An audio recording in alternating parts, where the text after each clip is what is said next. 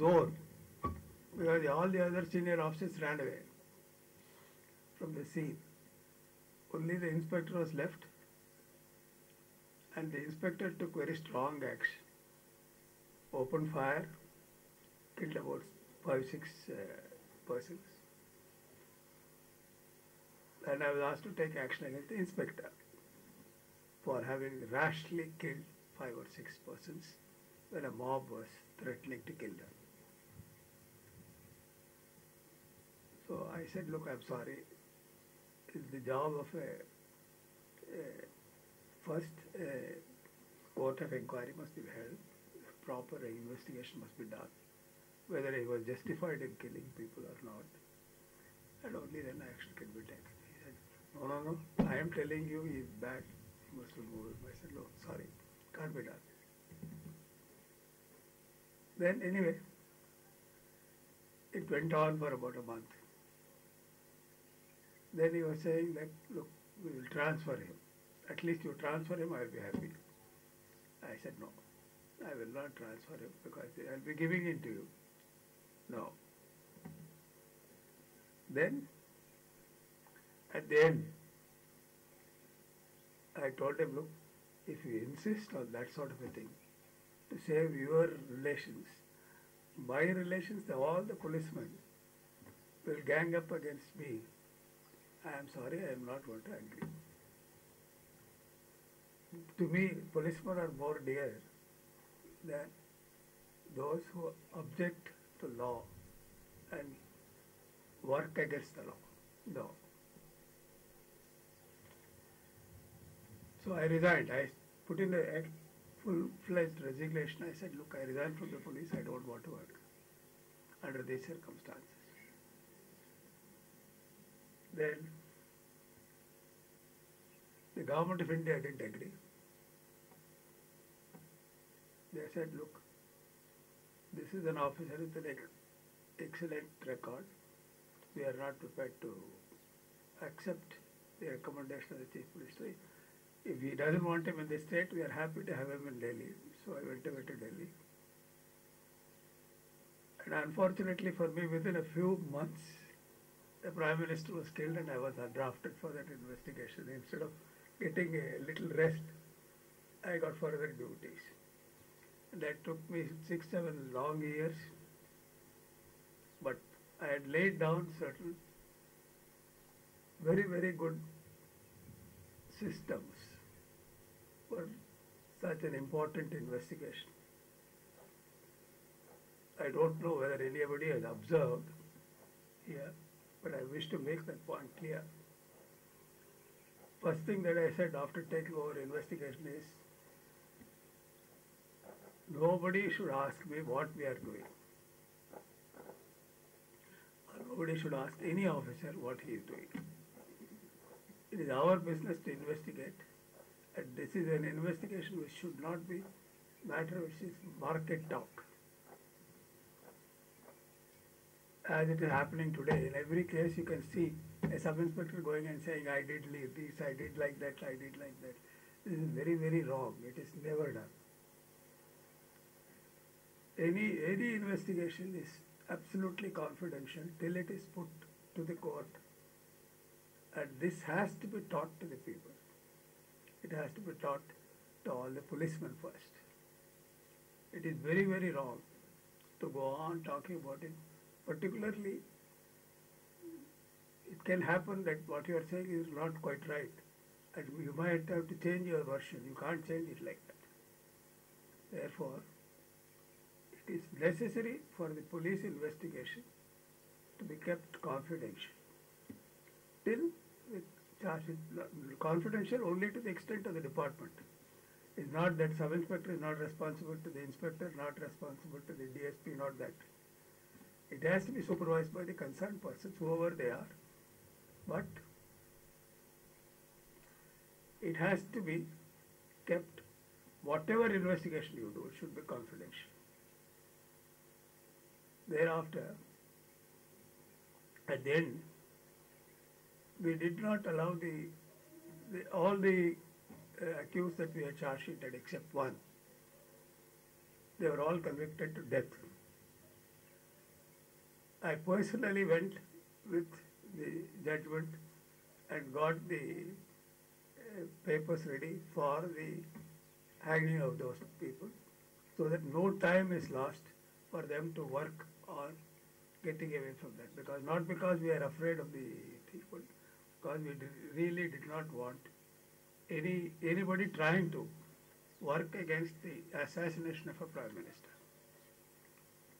And I really felt very happy when within 1 week all the accused were all sentenced to death and the sentence was completed. They were all hanged. And that model of investigation is not on today. You can see in very many cases. Everywhere public are discussing, papers are writing. Each man has got his own view, depending upon his party view. That sort of a thing is not acceptable. We do our work unrelated to party, unrelated to purely according to law. And this is one thing which I learned from Venugopala. That is the importance of the thing. It is he who is responsible for making me what I am today. Whatever Padma Bhushan I got, part of the credit must go to Mr. Venugopala.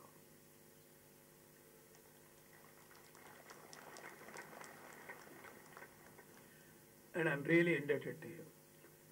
After I retired and came back, our next phase of life, he wanted me to write about the investigation, what I did, etc. Of course, I did that and got kudos from him saying that you have done a good job. You are a good shishya. I said, yes, I am a good shishya. Now you must get more shishyas for yourself now. That was his advice. And I do hope that I will live long enough to say, hurrah, we have all succeeded. Thank you. He is an officer of AP cadre. ఇప్పుడంటే VIP security ఒక looming large, కానీ ఆ రోజుల్లోనే దీని యొక్క ఇంపార్టెన్స్ని గ్రహించి is the only PhD even now with a dissertation and VIP security. 1958లో ఐపీఎస్లో join అయ్యారు. 1992లో retire అయ్యారు. ఆంధ్రప్రదేశ్లో వేరియస్ కెపాసిటీతో పనిచేసిన తర్వాత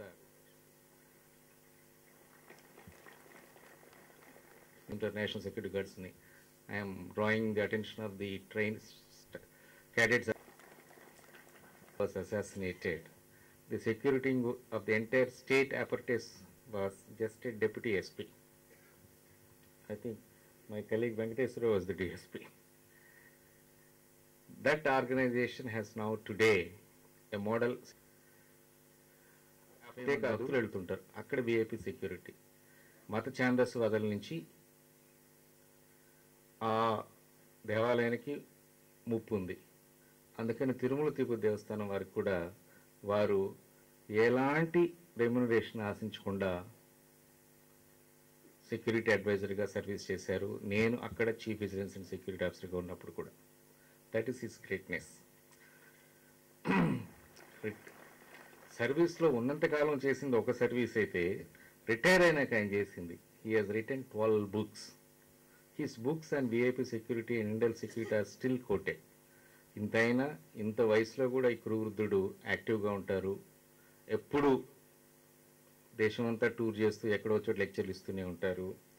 he is a consultant and security and vigilance matters HRD. He runs an organisation for advancement of police sciences. ఒక vigilance manual compile చేశారు. దాదాపు 12 పుస్తకాలు రాశారు on a variety of subjects like protection of dignitaries, introduction to anti-corruption work, human rights and police, introduction to industrial security management, handbook of IHL and HR, police, హిందీలో కూడా police hour మానవాధికార్ అనేసి. వీటన్నిటితో పాటు retire అయినాక హైదరాబాద్లో national police academy పక్కన రాఘవేంద్ర కాలనీలో settle అయితే కూడా ఒక సోషల్ ఆర్గనైజేషన్ పెట్టి మన పోలీస్ పిల్లలు ఎవరైనా చదువు సంధ్యలు చదువుకోకుండా ఉంటే వాళ్ళకి వొకేషనల్ ట్రైనింగ్ ఇప్పించాలని, వాళ్ళకి car repairs, cell phone repair లాంటి వొకేషనల్ కోర్సెస్ని కూడా స్పాన్సర్ చేస్తుండేవారు. నాకు కూడా అనేక సార్లు ఫోన్ చేసి అటువంటి పిల్లలు ఎవరైనా ఉంటే పంపించబ్బా, మనం వీ విల్ హెల్ప్ దెమ్ అనేవారు. That is his commitment, total and undivided to the cause of police profession and police personnel. He worked with late Professor S. Venugopala Rao. I request him to briefly share his reminiscences with us. From there itself.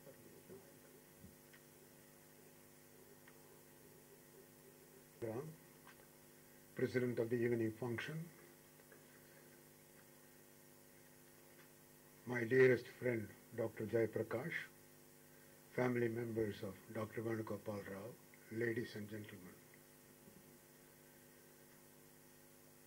About Professor Venugopala Rao's qualities of head and heart, much has been said.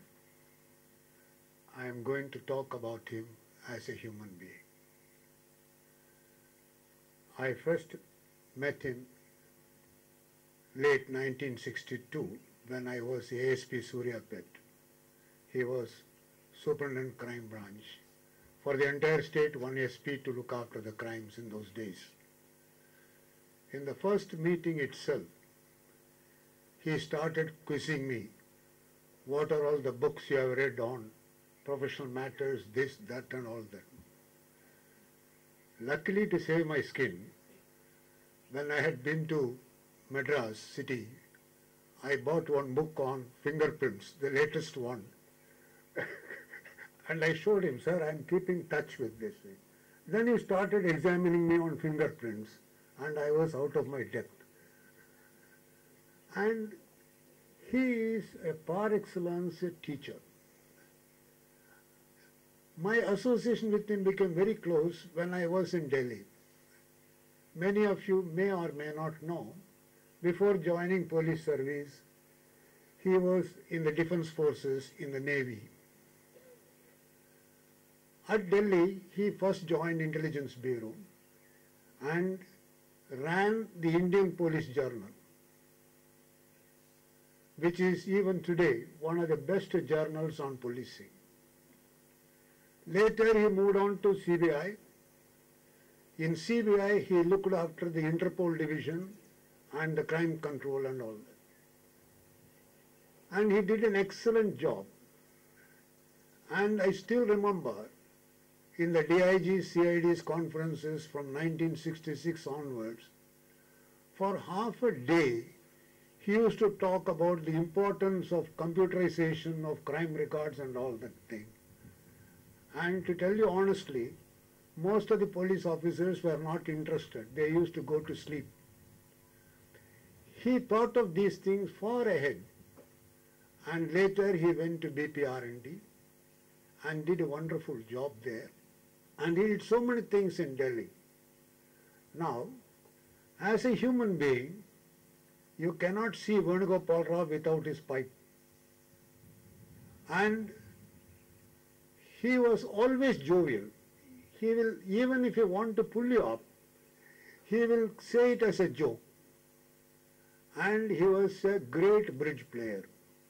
And his family members, all of them are good bridge players.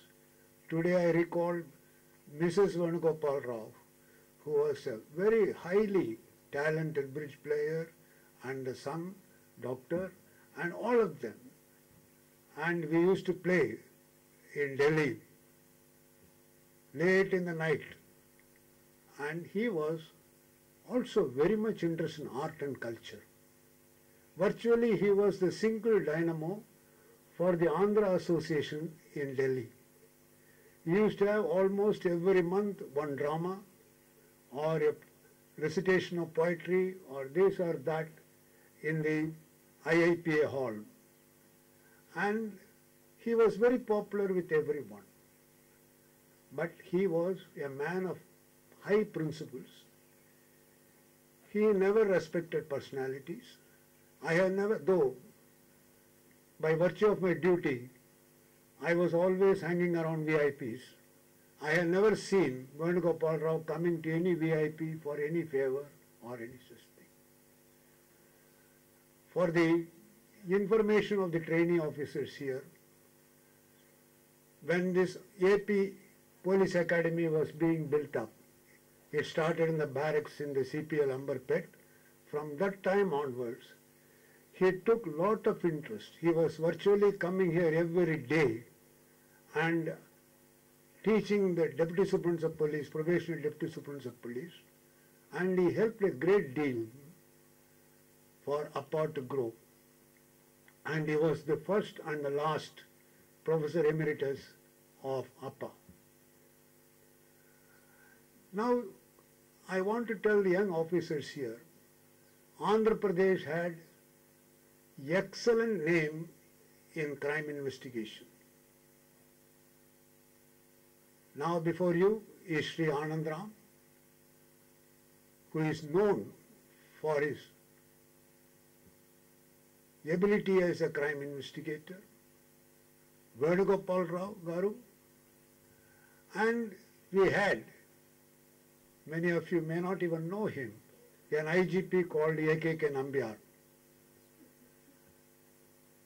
We never used to stand before him because we were so frightened about him. That gentleman, he wrote a book, I don't know whether it is still available, on scientific aids to crime investigation, and supplied it to all the police stations. And he also supplied to all police stations a crime investigation kit by which we can develop fingerprints, footprints and all that. He was always on crime, and we would never, as SPs, we would never think of standing before him and discussing a case because IG knew. Imagine he was the only IG for the entire state, complete state, and he knew more facts about the case than we in the field. Now Andhra Pradesh used to get every year the trophy for the best crime investigation in the All India Police Duty Meet. That type of a state today, young officers are not paying attention to crime investigation. I would appeal to all of you who are undergoing training in APA. They will place before you a lot of knowledge and skills, but it is up to you to take up seriously crime investigation. I am very happy to be here to listen to Dr. Jayaprakash Narayan. I won't call him a politician, a thinking leader. He is going to speak to you on a very important subject. I have my own views on that. We are thinking of only the bolt and nuts of policing. Modernization of police doesn't mean giving them more equipment. We must work for modernization of the police mind. The policeman has to remember he is the social worker in uniform. He is not there to protect the establishment. Now if you see the old definition of police way back in France, it never talks of law and order or prevention detection of crime. It talks of providing services to the society. And unfortunately over the years, we have over-centralized the police, which should be thoroughly decentralized and demilitarized. And thank you very much for your patience. God bless you. Dr. Jayaprakash Narayan Garu, Sri Sudeep Latakia, Additional DGP, Director, APPA, Dr. Anandram Garu and Subramanian Garu. It gives me a great pleasure to speak on the occasion of my father, Professor S. Venugopala Rao's 19th Memorial Lecture, and thank you for giving me an opportunity to speak here. I will speak in English, although I am not a good speaker like my father, and my vocabulary is limited. I like Telugu very much, although for 42 years I have been in Bombay. I love my mother tongue, and I've been in touch with Telugu. So in between, I will also speak in Telugu, and I will give some episodes in all that. I would like to introduce myself as Rajinikanth Suras, eldest son of S. Venugopala and Rama Devi. I graduated in electrical engineering from Usmania University in 1971 and joined Siemens Limited in Mumbai. For the last 42 years, I've been living in Mumbai, engaged in the electrical industry. I will now tell some episodes. In between, I will talk in Telugu, and I hope it will be interesting. It was in 1952, Pedapuram, East Godavari district. My father was posted as ASP, and I was 7 years old. I used to be a little mischievous, and while coming from school to the house, I was coming with one of my friends, Solomon, and there was police headquarters in between, and there is a guard with a gun standing there. And when we came near that, I told Salma to carry my books others and not trouble others. She told so nicely. From that it went into my head. Afterwards, I remember those words, and I had a lot of respect for police from that time. So that was one incident which happened in Pedapuram.